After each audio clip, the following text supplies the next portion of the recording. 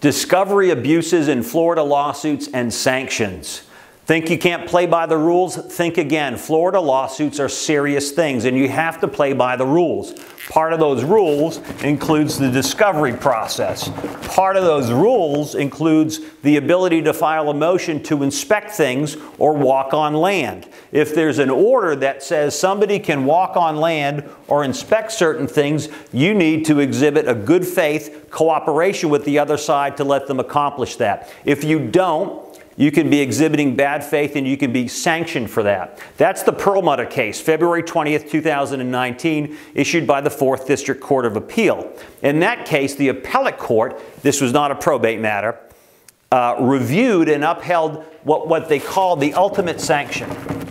And in the ultimate sanction case, what happened was they dismissed a party's lawsuit in its entirety. That's the ultimate sanction that a Florida court can give or grant or punish somebody with. So, discovery rules are important. Be careful. The ultimate sanction of dismissing someone's lawsuit should rarely be granted by a court, and judges know that. But when a party is not cooperating, refusing to comply with court orders, or refusing to listen to commands from a judge, the ultimate sanction may be appropriate.